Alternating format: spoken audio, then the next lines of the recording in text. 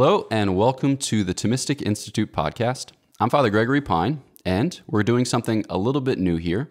So we had a lot of questions from students at these live lectures, on themes of philosophy and theology. But as a listener, I think a lot of folks tuning into the podcast were formulating their own questions as they were following along with the audio and then sometimes online with the video. And so we thought that we would have a new opportunity here to follow up further with some of the speakers. So each 2 weeks, we're going to start out with each 2 weeks, I'll be hosting one of our Thomistic Institute speakers so that we can dive deeper on a theme that he or she has entertained in the context of a conference or an on-campus lecture or, another setting, maybe perhaps something that we've done over the summer.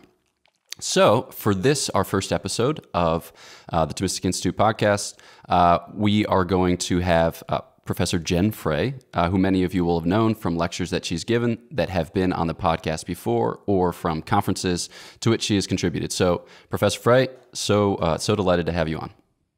Yeah, I'm thrilled. Hi. Dig. So many of our listeners will know you from those things already, but if you would, maybe just give a little introduction, who you are, where you're from, what you're up to, kind of what you're engaged in presently, both academically and popularly. Sure. So I'm a professor of philosophy at the University of South Carolina, which means that I live in Columbia, South Carolina, where it is currently extremely hot and humid. And I work on moral philosophy, but also Aquinas and action theory. And lately I've been dabbling in philosophical jurisprudence and writing a lot about higher ed and sort of what you might just call something like philosophy of education. I've been thinking a lot about the liberal arts and why we should support them, how they're different from anything else you might study. And that's kind of what I do. I have a bunch of kids and some chicken. Wonderful. Cheers. That's great. So we're going to follow up on a lecture that you gave just this past semester, the title of which is What Makes a Person Good? Aquinas and the Cardinal Virtues. So virtue is a theme that we talk about a lot in Thomistic Institute settings.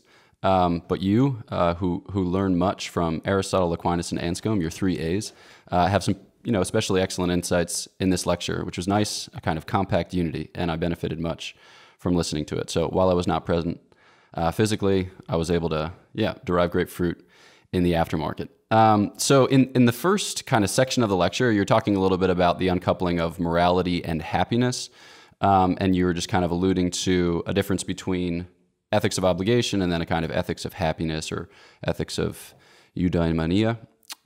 So kind of just in listening to it, as I'm pondering about my own experience or conversations with other people, I think part of the reason why morality and happiness come apart in our experience is that we often only think of morality as touching part of our lives and then as happiness as touching another part of our lives. Now, albeit with some overlap, but people tend to think okay, morality concerns church stuff and giving money to poor people and not raising my voice in anger, and happiness concerns water parks and vacations and maybe not feeling terrible when I wake up in the morning. But what they have to say to each other, not entirely clear.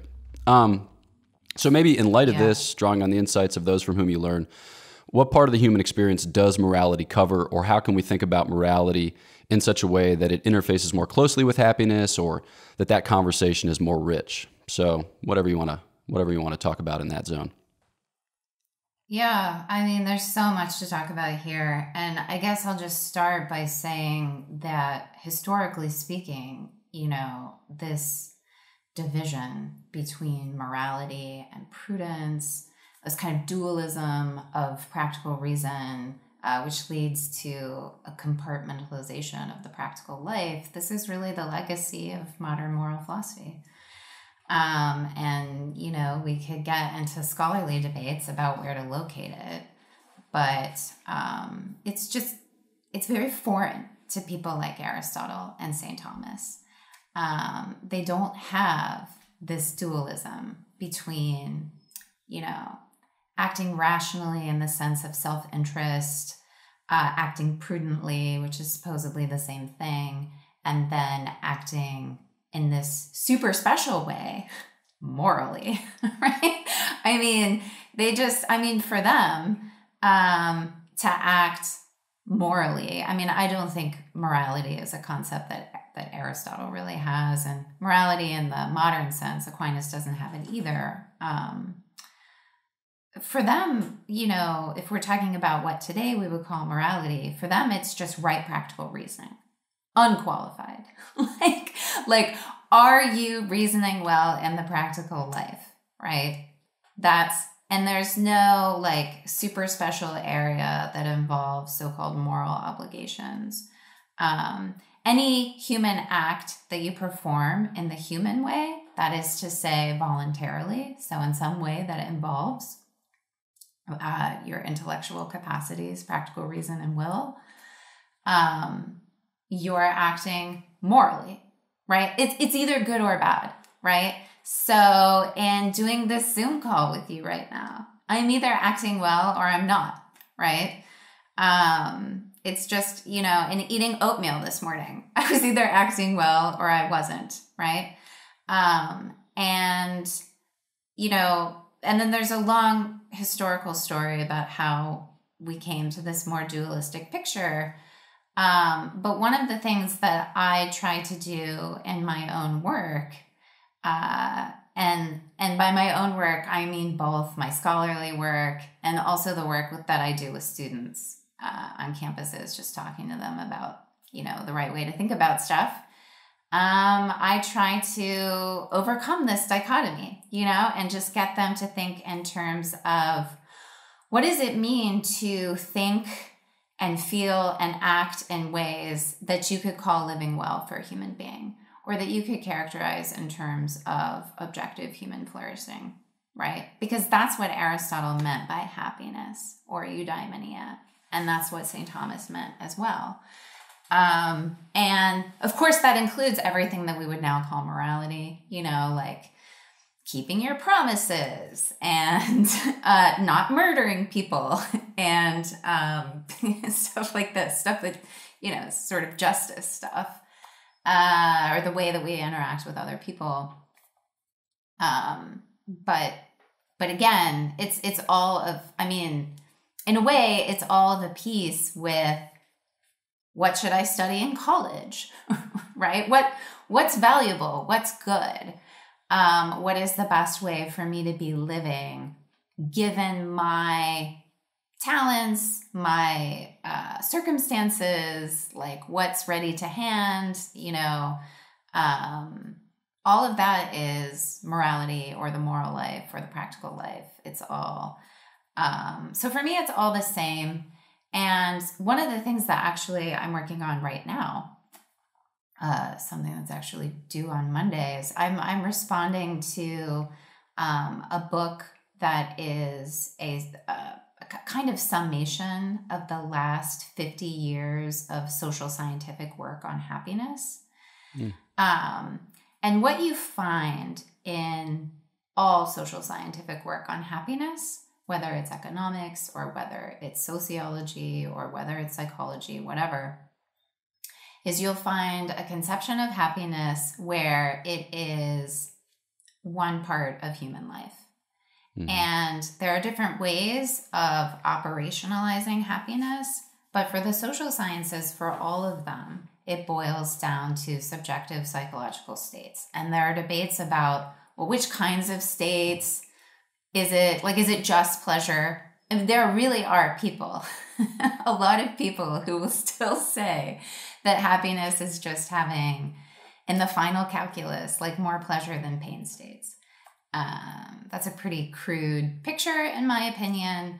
But the more sophisticated theories will add like some kind of cognitive assessment, like how do I think my life is going on the whole? There's some like life assessment measure that gets thrown in there. And then for other people, it's more about your overall emotional affect picture. So like we can say that we can give some complicated picture about your emotional affect, but at the end of the day, you're happy if like you're more cheerful than not, And so you end up with this picture of happiness where you can't really distinguish between what I would call like shallow and deep or silly versus serious conceptions of happiness. And at any rate, it's basically a mess because it's all based on self-reports. And we know for a fact that people are very bad judges of reporting their own psychology. Like it's just true. And so, but the trouble is that there's this huge movement to craft social policy and public policy based on the so-called science of happiness. And one of the problems that you run into, and that this book is about, and that I'm kind of responding to, is the conflict between pursuing happiness and pursuing justice, or pursuing like other things that we value, right? And you will always run into these conflicts once you have the dichotomy that I'm trying to get rid of, right? And so it's like I'm only pro-happiness insofar as we're talking about eudaimonia. Otherwise, it's like happiness is fine, but it's just not that important or serious. That was kind of a long response. Sorry. That was great. Yeah. No, I am for it. I am 100% for it. The things which beget the happiness, which happiness is thick and eudaimonic. Maybe just like thinking about this a little more, teasing out some of the implications. So based on your description, all of human life is moral. And so insofar as morality just describes like the character or quality of a life in pursuit of a particular good, which gives it shape or which gives it sense, if we're going to use maybe more like 19th century, 20th century language. So what you're concerned with is the goods which perfect the human person, which build him or her up, you know, in the interior life, in the exterior life, in the social relations, which is manifest in virtues. Okay. So like there's a sense in which we have some control over that, sense in which we don't have control over all of that. And I'm thinking of like Aristotle on luck and fortune or chance or however you have it described. Yep.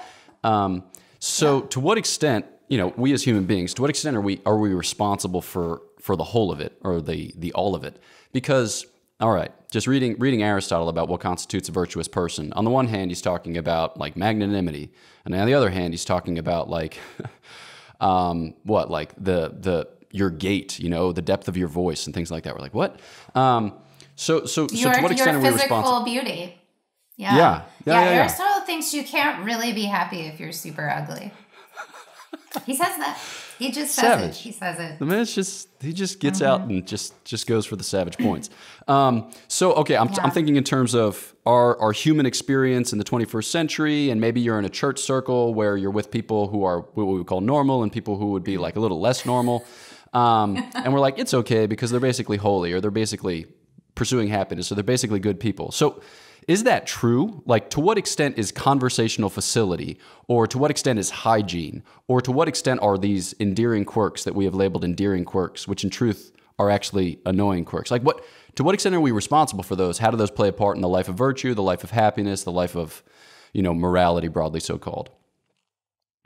Yeah, so I think, you know, you're starting to kind of bump up against what I think is a difference between the pagans and the Christians.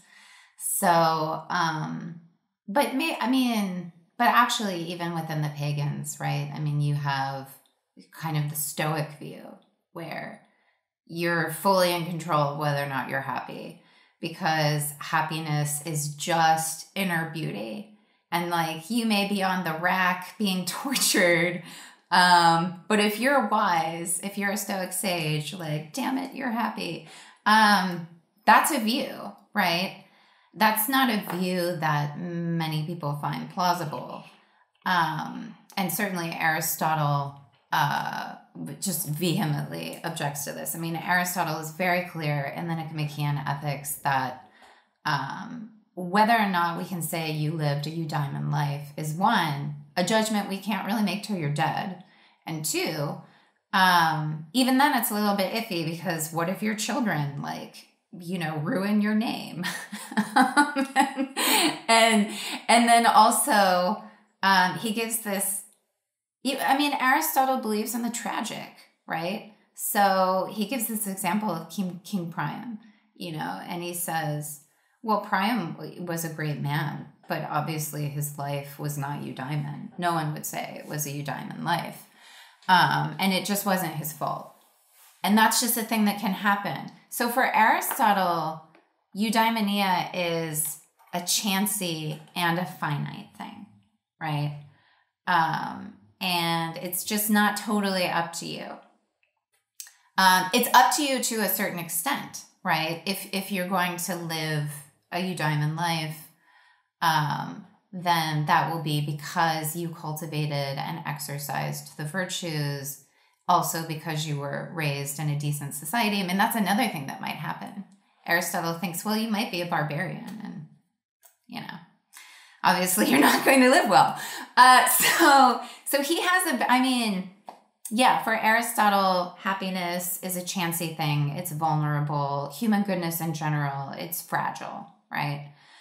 And then, I think one of the things that happens when some of these ideas get taken up into Christianity is that it gets this kind of eudaimonistic framework gets married with a Christian commitment to providence, right? And also a Christian commitment to happiness being something that you can have in an eternal sense, right? That your full happiness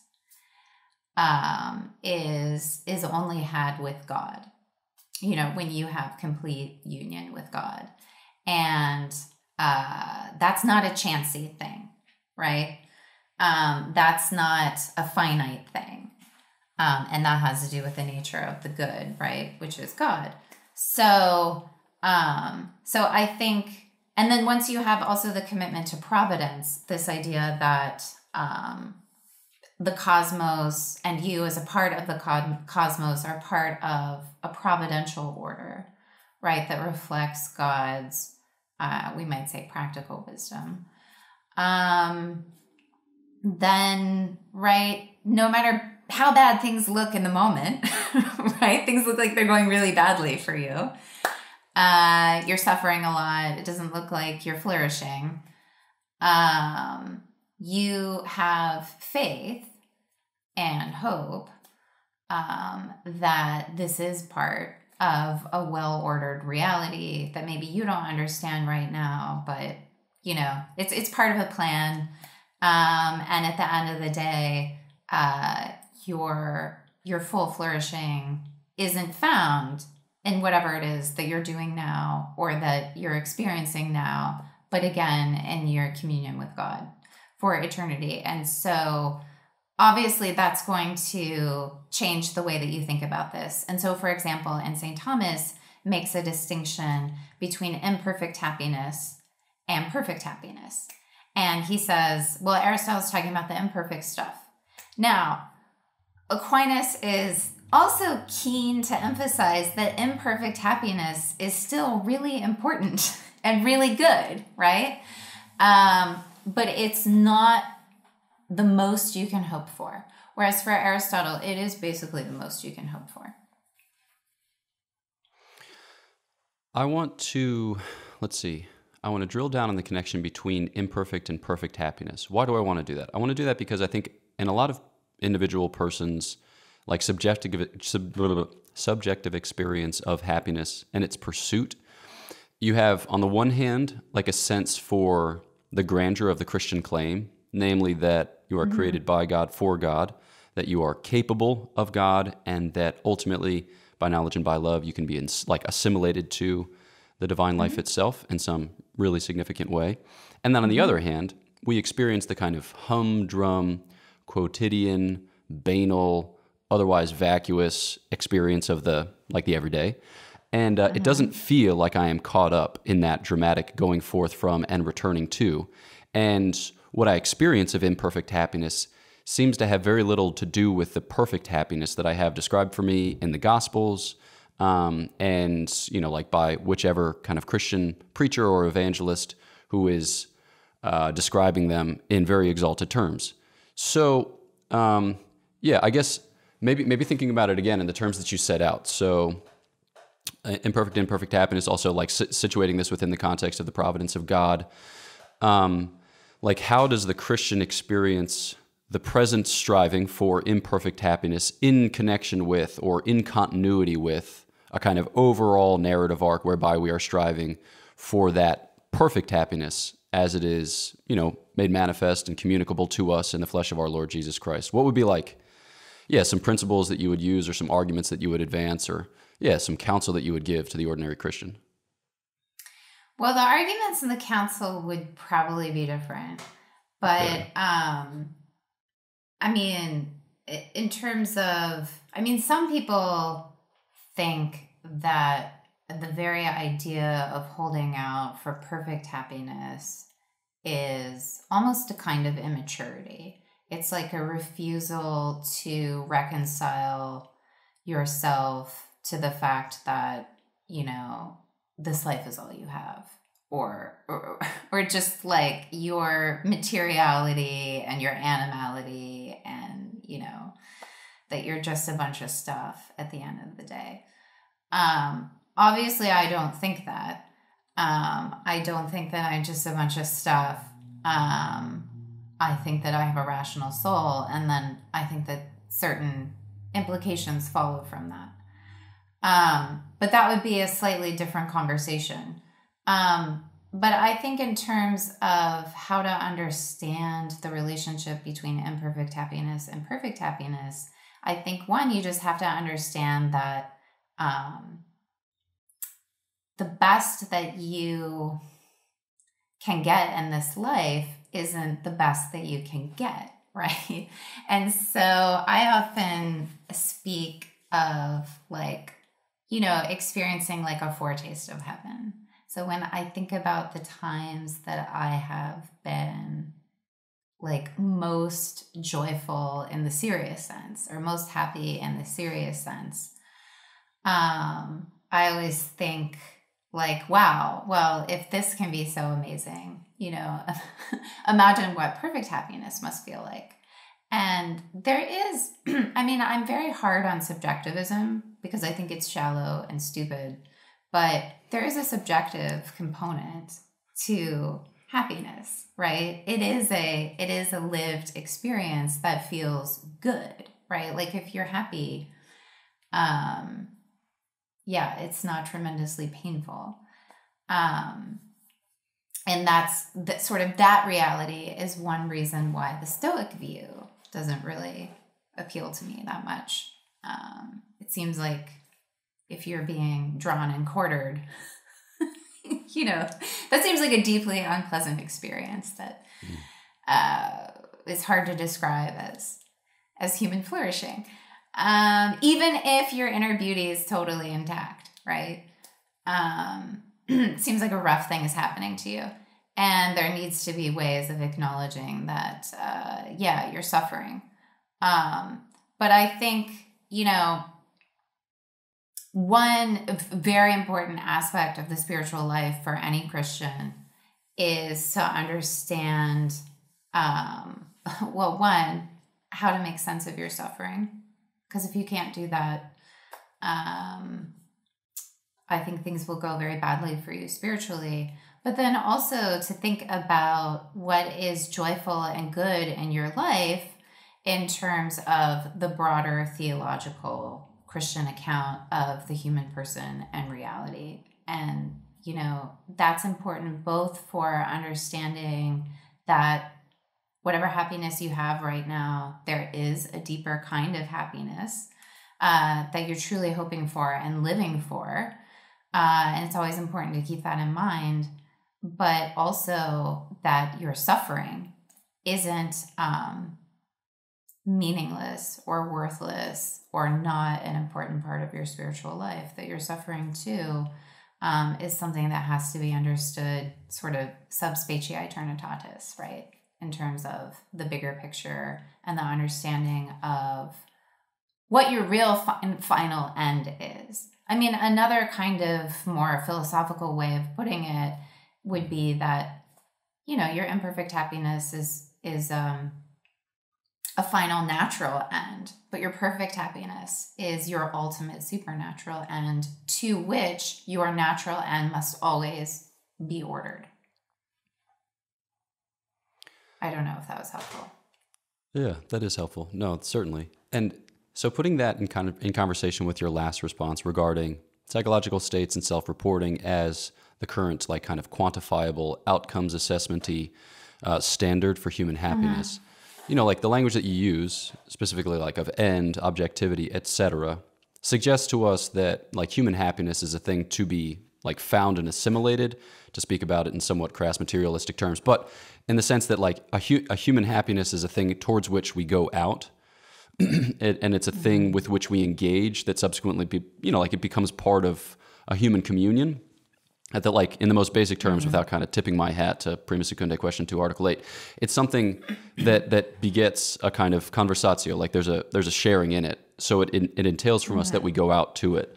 And I think that, insofar as a lot of our psychological or sociological or economic studies of these particular questions are subject to certain standards of falsification or verification, as a result of which they end up being, pretty darn subjective, as you have kind of brought to light. Maybe like in the context of these more philosophical or theological conversations, what do you think are good ways in which to describe the good? Because I think when people hear the good in Christian conversation, they think of some monolithic thing out there. They assume, they just assimilate it immediately to God, which is right? But then it kind of ends the discourse. It's like, Christians, they're just like thinking about God, and that's the whole story. It's like, but what about, like living peaceably in society and procreation and education of children? I mean, family life has never been described so sexily as it is, and, Prima Secundae Question 94. And then like these other goods, which taken together kind of constitute the good, capital G sense, or are found in the good. What are ways that you have found argumentatively or strategically helpful for describing the good so as to kind of capture people's imaginations and draw them into a more realistic or metaphysically thick discourse?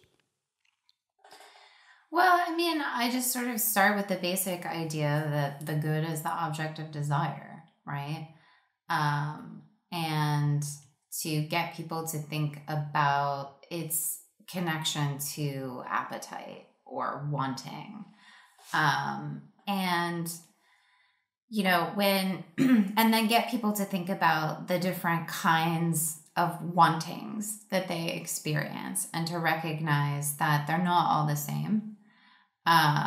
So if you think about desire, like two things immediately become clear. One is that you don't just desire, right? Like, I'm just desiring, right? Like you always desire something, right? Desire has an intentionality. It's directed to something. It has to be directed to an object.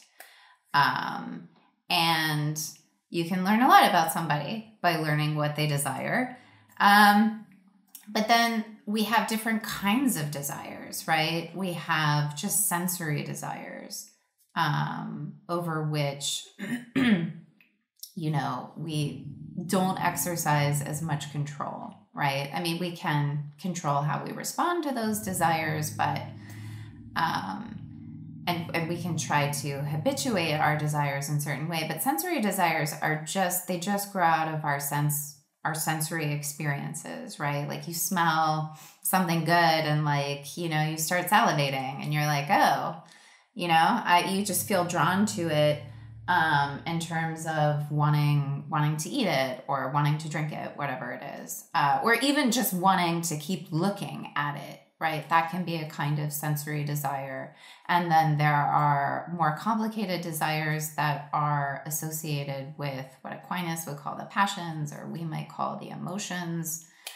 And here we have like fear and anger, and other kinds of desires. They're like bodily desires that you might speak of in terms of passions, and then you have these rational desires, right? These desires that you only have because you can apply certain concepts and make certain judgments, and then this creates all kinds of desires. So if you think about advertising, the way that advertising functions, right? It's trying to create desires in you. But it's doing it by engaging your intellect in various ways. It's trying to convince you that you really need something. You know, you're lacking something. You need this. Wouldn't your life be better, etc. And it's those rational desires. Now we're talking about the will. Those are the ones that we exercise the most control over. But when you think about the good, you're just thinking about the object of your desires, like what's appetible, what's attractive, what's good. And the thing is, obviously not everything we desire is really good on the whole, but there's always something about it that's good. So this is something that I think is just a very deep human truth that both Aristotle and Aquinas acknowledge, right? That we go for the good, even if it's only the apparent good. So if you look at St. Thomas on vice, right? People who are vicious, right? People who are greedy and proud and full of wrath, they are still pursuing goods. They are simply pursuing them in a disordered way, right? And so we don't necessarily go wrong in life because we're pursuing evil, right? Or we're just attracted to evil, or we're monsters or something. It's that we're not pursuing the good in accordance with right practical reasoning. And that, I mean, that's virtue right there, right? You have to have a well-ordered understanding of not only what is really and truly good in the situation, like how do you get in that condition where you can recognize what's really true and good for me to do here and now. Well, you have to have a general understanding of what's good for human beings in a well-ordered way. So not all human goods are on a par, right? So for example, health is not the most important good. It's a good, it's important, but there are goods that are more important than health. And sometimes it is very rational to sacrifice your health or your personal safety for the sake of a greater good. So you have to understand what I would just call the hierarchy of goods and how they're ordered in a good life. And then, you know, and again, this is a teaching from St. Thomas and Aristotle and Plato too, to a certain extent. You have to be well habituated, right? So it's not enough to be smart. It's good to be smart, but it's not enough to be smart. You have to want the right things. And that actually takes effort. That's what an education is for. A real education is for habituating you so that you are attracted to what is really and objectively good for you rather than what's like apparently good for you. So anybody who's raised kids or like babysat or even just been around small humans for some modicum of time knows that like little kids are very bad judgers of what they should be doing in any given situation, right? Like they want to eat the whole bag of candy now. And you're like, no, you're going to puke if you do that. And sometimes they do it anyway. And then they throw up and you're like, well, I told you were going to vomit.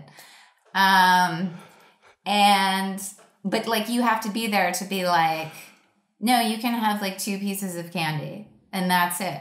Like, I realize you want them all. I realize it tastes good, but there are these reasons and that reasons. And then, you know, they just learn over time to, I don't know, indulge correctly or something.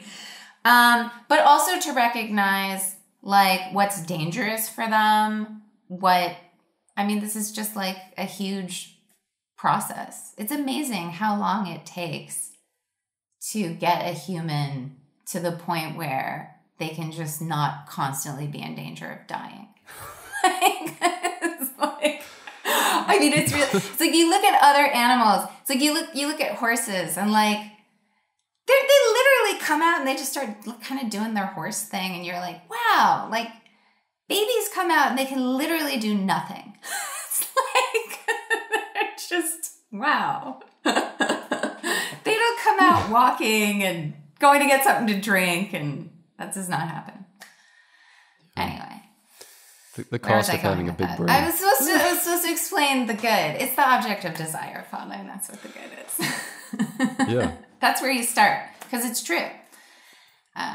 It is. Yeah.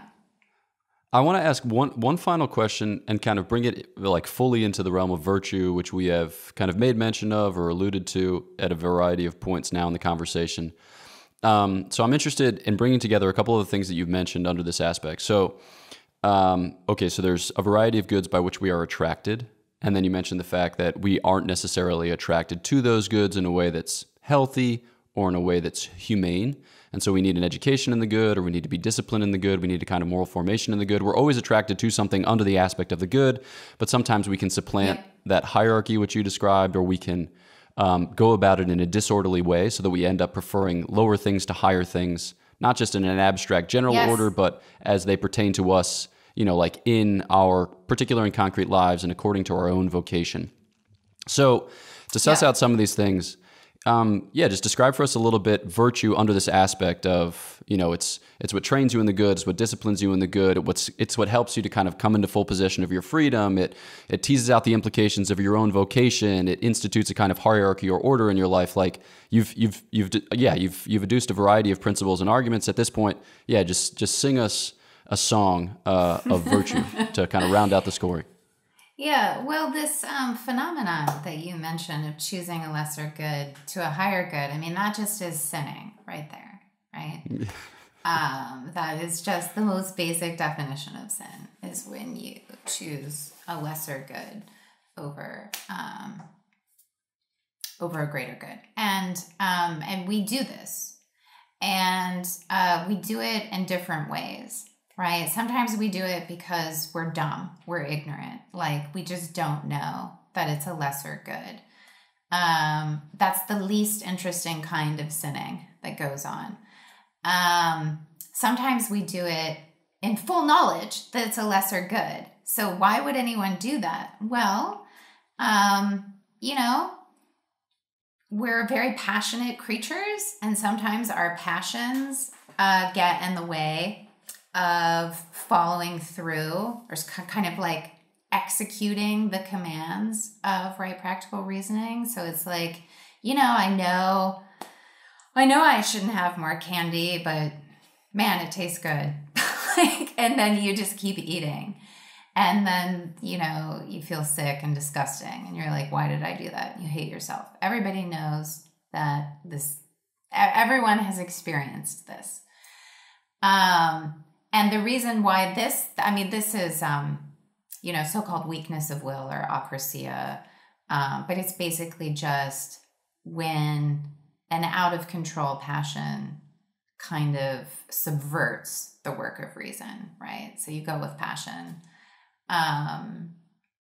You know, even St. Peter, right, denies Christ out of overwhelming fear of death, right? And as soon as the threat of death subsides, he goes outside and weeps. You know, like he sees what he's done clearly. But it was fear of death, right, that made him forget. So this is very common. But I think the trickiest way that we sin is out of malice, right? Where it's like, it's not because you don't know, and it's not because you have a disordered desire. You just have a bad will, right? And that's kind of like the worst way to sin, because it's the most fully voluntary way to sin, and we can do that too.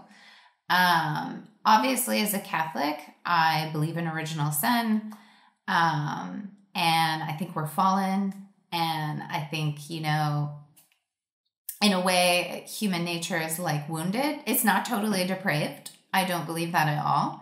But it's like wounded. It needs help. And, you know, that's where virtue comes in, right? You need to kind of, you need to get yourself into a condition where it is less likely that you will have a bad will, that you will have disordered passions, and that you will be ignorant of something. And so virtues, in the most basic sense, are stable dispositions of thought, action, and feeling that regulate the so-called principal powers of the soul, right? So you've got your intellect and your will, which are your intellectual powers. And then you have these lower appetites, right? Which Aquinas calls the concupiscible and the irascible appetites. But you could just think of, like, I've also got these bodily needs and passions, right?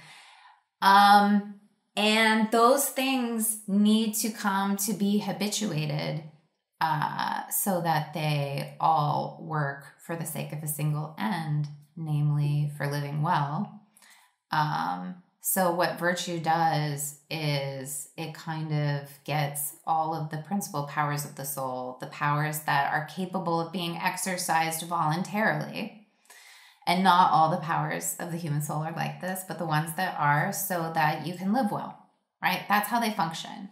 And so when Aquinas talks about the cardinal virtues, he's talking about those virtues that regulate those four principal powers of the soul. So we have practical wisdom in the intellect, we have, or prudentia, we have justice and the will, and we have temperance and the concupiscible appetite, and we have fortitude and the irascible appetite. And all the other virtues for Aquinas are going to be, well, except for the theological virtues, are going to be subsumed under one of those four cardinal virtues. And yeah, I mean, there's just no way of being happy in the imperfect sense, in the natural sense, outside of virtue. No chance. Boom. There it is. The final word is either or, and the or is not good. Yeah, well, I mean, Cheers. It's sort of like, what are the odds you're going to win the race if you don't practice the sport, if you don't have the dispositions for, it's the same way in life. Like, it's not going to go well unless you've trained yourself so that it's even possible for it to go well. It's the same, when we're talking about cultivating a human life, it's not just a given. Like, it's something that has to be whipped into shape, right? And the only question is, well, what sort of shape are you going to give it? And personally, I'm convinced that the virtues are the correct shape. Yeah, for sure. And actually, just as a recommendation to anybody who's listening to this, Joseph Pieper, Pieper, has this wonderful little book. It's not scholarly, on the cardinal virtues that I read as an undergrad, and it was so amazing. I loved it. Highly recommend. Yeah. He's the best. One of a controlling image that I've been using recently to describe our lives, like grace, virtue, gifts of the Holy Spirit, in the context of God's providence as trained on virtue, as trained on happiness, is like to think about ourselves as kind of seated around the poker table. And you might be dealt a bad hand, which is to say, like, right. You might be born in a time, place, setting, circumstance which isn't propitious, and you might have like a pretty rough formation as concerns family and school and friends and intermediate institutions and yada yada and thus and such. And like many bad things may have happened along the way. Like your life, objectively speaking, may not look like other lives through no fault of your own. And yet there's still a kind of, freedom. Like you can learn to play the game, and you can learn to play it better and better. And then even when you are dealt bad cards, like the proverbial 7-2 offsuit, you can still play it with a modicum of facility, confidence, and you can still do it well, which is to say, like, you can attain to a certain happiness, even within the context of time, place, setting, and circumstance, which isn't that good. because it's never such that the game is rigged towards your damnation, right? So it's never such. But often the game is subtle, it's textured, it's nuanced. So it's not going to be like everyone wins who tries. It's like not going to be like that, right? But you can make of it something beautiful. And I think that's part of the drama of grace, virtue, gifts of the Holy Spirit, human life as we are, kind of shot towards, as Joseph Pieper says, shot towards our end, but make adjustments mid-flight. Yeah, and this is, this is one of the reasons why I'm a Thomist and not just an Aristotelian. I mean, there is something pessimistic in Aristotle in the sense that it's pretty clear that he thinks there are a lot of hopeless cases, right? Because Aristotle just thinks that precisely because he doesn't have room for grace, he doesn't have robust room for grace in his account. If you're dealt a bad hand, that stinks, but it's probably not going to work out for you. And I think that, like you can imagine like giving a young prisoner the Nicomachean Ethics, right? And he might feel like, oh, well, it's just over for me, right? Like, because there's no way for me to recover like the things I was never given. Whereas if you gave like a young prisoner St. Thomas, they would have a lot of reason to hope. And that is because for St. Thomas, no matter how bad, it's always better to be raised well. I mean, nobody wants to deny this, right? It's always better to be raised well. But suppose that you weren't, right? Or suppose you find yourself midway through life, like Ebenezer Scrooge or something, and you just realize, I am a complete jerk. like I am not living well.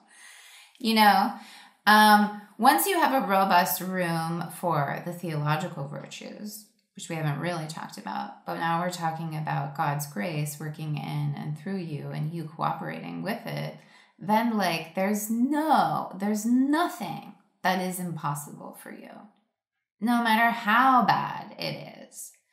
And that I think it's true, but two, I just think it's enormously consoling in a way that reading Aristotle will never be, right? I mean, there's never a hopeless case. There's never a hopeless case. Amen. Hallelujah. Well, thank you so much. This is great. This helped me for sure. I hope that it's helpful to our listeners. I look forward to, having future conversations along these lines. So maybe if you wouldn't mind, just by way of send off, could you highlight a couple places where listeners can find your work, what fora, or, if you have a podcast, for instance, things like that? Oh yeah, I forgot to mention my podcast. I'm so bad at promoting myself. Okay, so you should, I have a podcast and it's really great and you should definitely listen to it. And Father Pine's been on my podcast, so I think it was episode 18 on Cormac McCarthy. You should definitely listen to that. Sacred and Profane Love. So you can go to www.sacredandprofanelove.com. I have a fancy, amazing new website, and you can find the entire archive of all my past episodes, a list of all my guests. There's a blog on it now. We're finally on episode 50, so it's like a milestone. So I do that, and then you can also find me for my academic stuff. You can just go to jenniferanfrey.com. A less amazing website, but you can find my CV and things like that. And of course, you can find me on Twitter. My handle is @Jenn Frey, and the podcast is also on Twitter, where our handle is @eudaimoniapod. That's awesome. Yeah. All right. Well, to our listeners, thanks so much for tuning into this episode. We're interested in answering the questions that you are posing, or, kind of tailoring these episodes to, the types of conversations that you're having amongst those with whom you listen to the podcast. So feel free to drop in a comment like, this is great. In the future, maybe this, maybe that. We're super interested in fielding those requests and incorporating them in future episodes. So be sure to subscribe, to leave a 5-star review, and then check out ThomisticInstitute.org for other events, like in-person events, for which you can be present, and then for the other programming, which will appear in due course. All right, so thanks so much. Know of our prayers for you. Please pray for us, and we will catch you next time on the Thomistic Institute podcast. Cheers.